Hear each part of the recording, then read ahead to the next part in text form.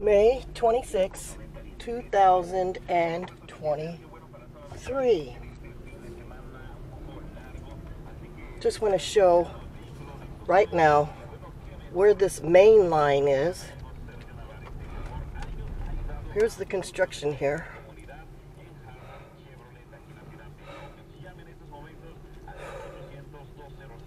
So,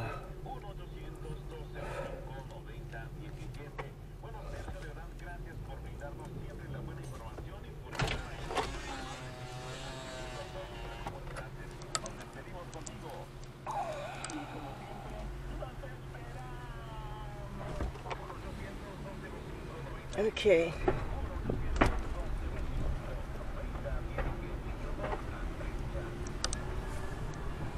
Okay, here it is. Coming up here on the right.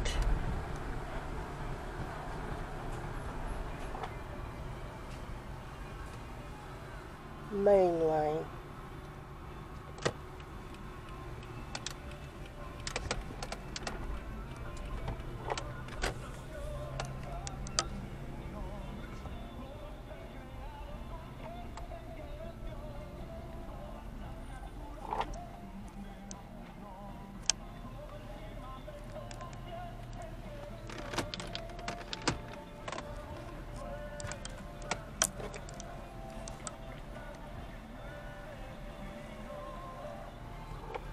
And there's the one that was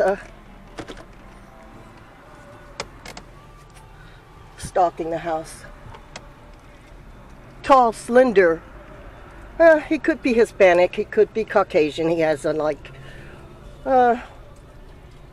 of curly hair. Needs a haircut. Now let's go see. You see the post office is right there. Okay, again, this is May. Oh, let's get this. Mainline. Had to turn a little bit against my body. It's not used to that type of turning. But here's Diamond Gems. Here's the big glass building that also houses the parole office. Kearney Street and Third Avenue. There's a Radiant Beauty Supply. Okay, now shortly after this man left in Mainland, or whatever their name is, I just showed you. Of course, these construction workers are also part of it. Okay. Then some Hispanic youth came in a silver car, 4-door. I believe it was a Toyota. I wrote it down. Latino brunette male and Latina brunette female. So these people are stalking the house.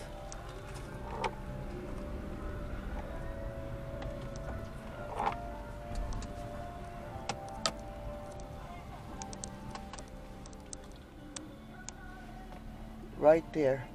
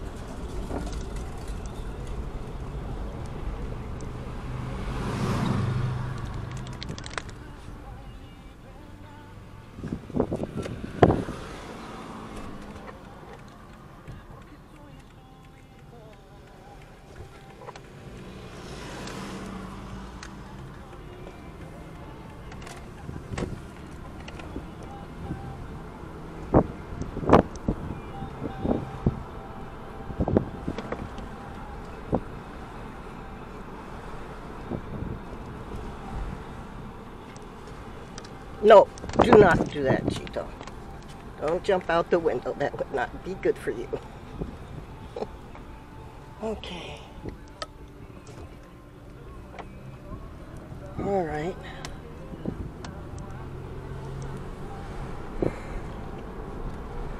I think we're going to close it up for today.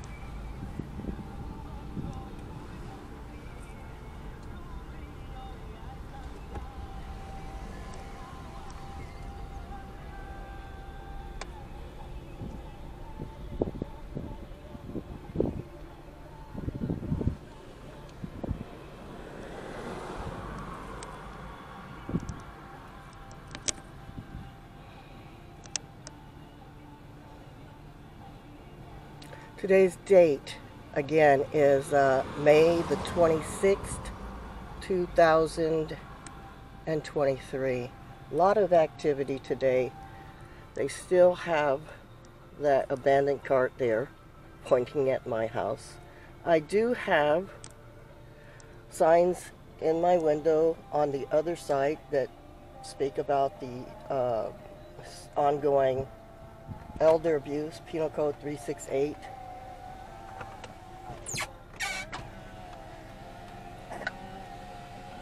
Wasn't able to catch up with the two young Latin couple that came in right after the Mainline guy left.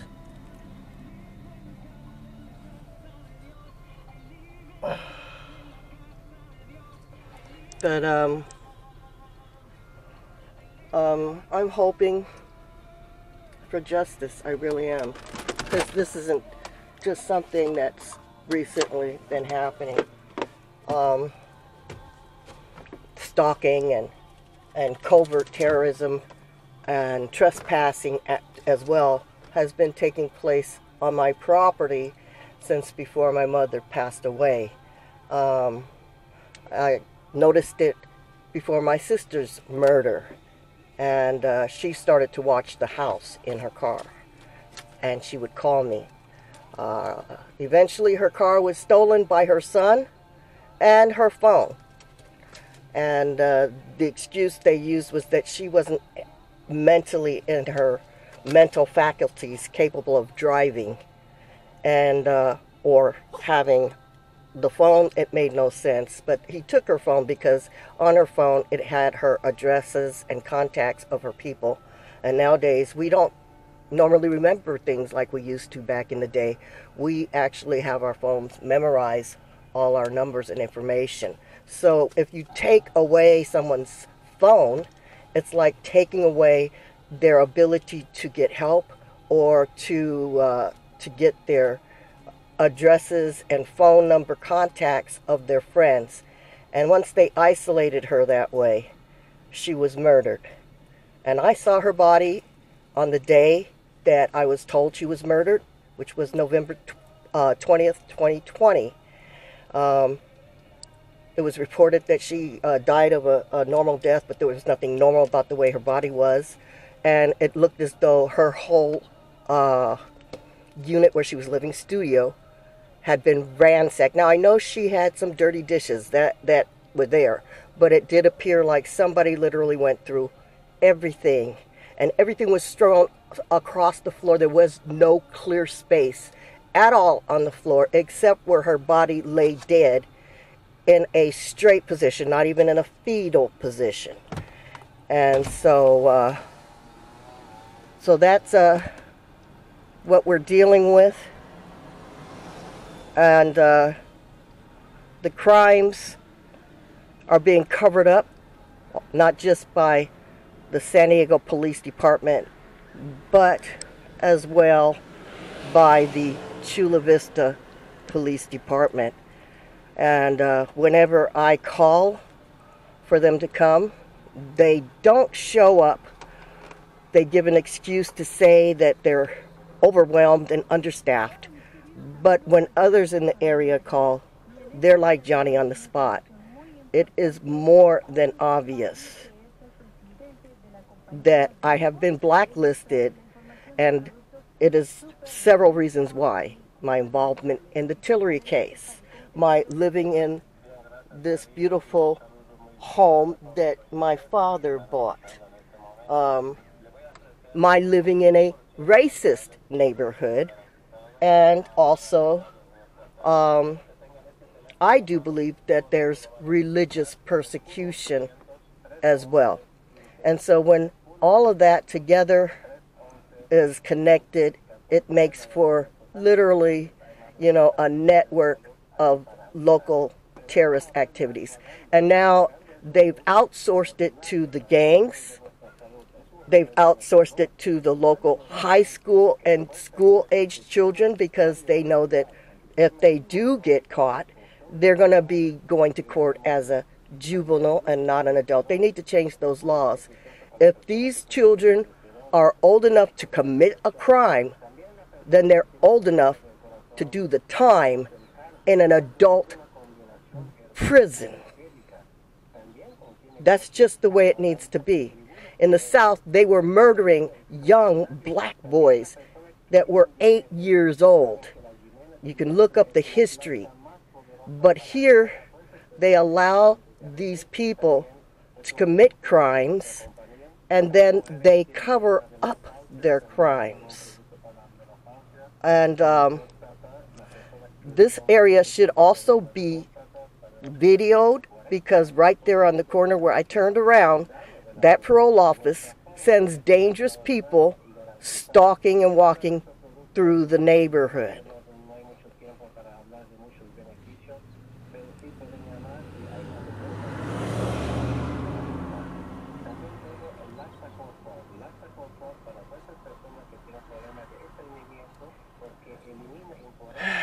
I am over 61 years old.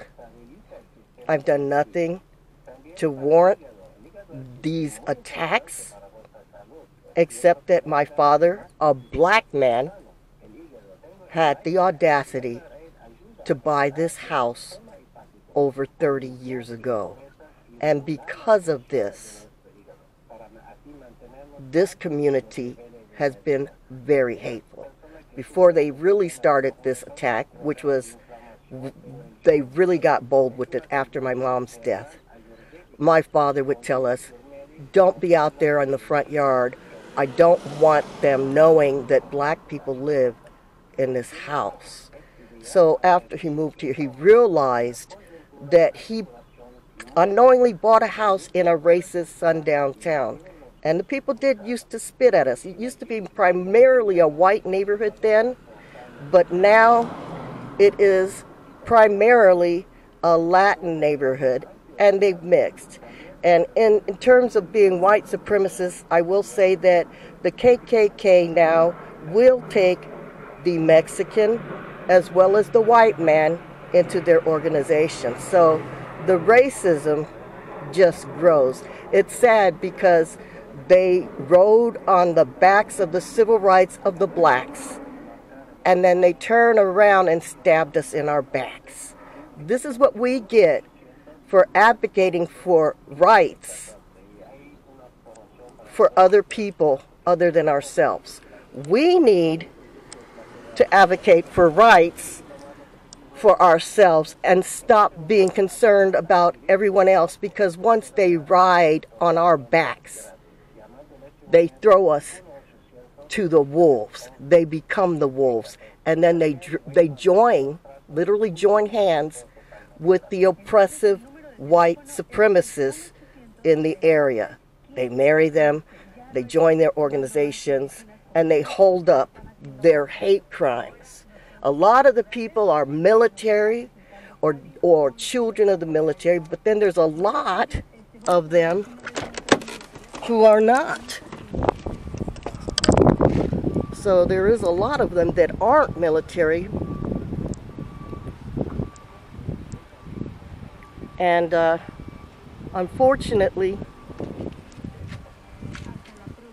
their hate is so great that they can't leave me alone to live my life in peace, because that's all I want on this corner. That's all my dad wanted, was for his family to live in this nice, beautiful, big house.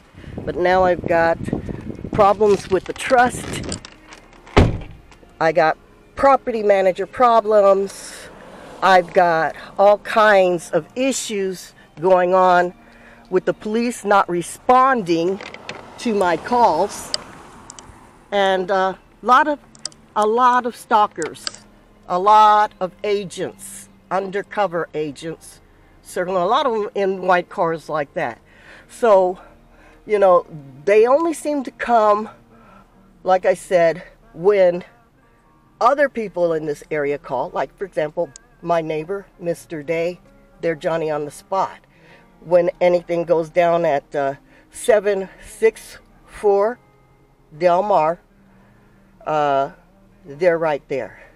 Okay, that's where my neighbor shares a common fence with me is. That's the man who, when the police came on the 29th of August 2021 about gunshots being fired 5 outside my home, they didn't come to me. They went straight to Mr. Day, whose dog was barking with my dog. This cute little guy right here. And warned me literally moments before the gunshots went off. I was awake at the time, and my lights were on throughout the house. I heard the gunshots. It was after midnight, so at the first part of the new day of the 29th of August, and nothing was requested of me in terms of, hey, you know, you heard gunshots, knock on the door, let's investigate. They totally missed this house. Now, the reason why I believe they did it was because I had already told my property manager, who I was told was an ex-cop, Mr. Brad Bickles, that if I ended up murdered, I wanted him brought up on charges along with my son, Eric Troy Jackson. But now I think what needs to be added to that is a total investigation of these people that reside in the area. The ones at 761 Delmar, the ones in this brown house here with the trailer, and up the street, there's more. Bob Day at 764 Delmar Avenue, and the people at 765 Delmar Avenue. And of course, there's the people that my sister, Trieste Arrington's son, was involved with by dating the white woman who lives at 777 Delmar. They even moved into an apartment together on 2nd Avenue. I know this because years ago he asked me for help in moving furniture and things from our house into their new apartment. And it's over there by, I think it's called 98 Degrees, little shopping center. If you go too far, you end up in that little shopping center. So this is crazy that this is all going on, and they know it's all tied in together. There were also, when my son Enoch was working at Fuddruckers before the COVID shutdown, multiple nights, almost every night, they had police stationed right at this corner where you see this lemon tree. And they were parked right at the corner, and they had their lights out, and they would flash their lights whenever Enoch would come home from work. Literally, after they flashed their lights, it would be minutes, not even that, when Enoch would arrive and park into the driveway here at the house. And they would be signaling by flashing their high beams towards, you know, the other side here where Bob Day lives, on the other side of me. There was also another car, I couldn't tell if it was a police unit, I think it was, that was also parked on Church Avenue and Kearney Street, where the murder took place, but they were actually in the front of the house instead of the side of the house. I don't have that address. And they would also flash their lights in response to the police on this end flashing their lights so they could see the light at night. So they've been doing this surveillance of me, including the police. And like I said, this place called Mainline Security, which is right around the corner from me on Third Avenue. I had to go and take the picture, of course. I couldn't go right away because the lawnman was doing the lawn. And it was no coincidence that shortly after I videoed the man from Mainline Surveillance right there around the corner next to the parole office, that the young Latin couple that's frequently stalking my house, a young Latin boy and a young Latin girl. They look to be definitely maybe under 20. They could even still be teenagers, but they're frequently sitting over here in a silver four-door car. I believe it's a Toyota. I tried to write down their license plates and make and model, but again, you know, sometimes I don't have my camera. I've been asking the trustee for cameras here because I kept telling him since 2019 when I was attacked that I need cameras around here because we had people who were coming right up to my door and knocking on my door. Some of these local residents, like police officers, waiting till dark to harass me by beating my door down heavy as though they were random police officers. And at that time, my sister was alive, and they were asking, why is her car parked in your driveway? I thought nobody could park in your driveway. Something that I only told Anthony Washington when he tried to park his car when he was working for this LabCorp or something like that. And I said, you cannot park your car here. It's not your home, and that is a business car. Should something happen to that car on our property, your LabCorp people could sue us. And you have no authority to be here. You were evicted from this place for theft and not paying your portion when my mother said pay rent after you started stealing things. So Anthony, who grew up in this neighborhood, my son, who also grew up in this neighborhood, and Keith Arrington, who grew up in this neighborhood, all of them have ties with people in this neighborhood. Every single one of them. Eric went to school with the guy who lives next door to Bob Day. Keith Arrington dated this racist woman who just wanted to get her jungle fever on. She lives with a Latino man who is a very mean monster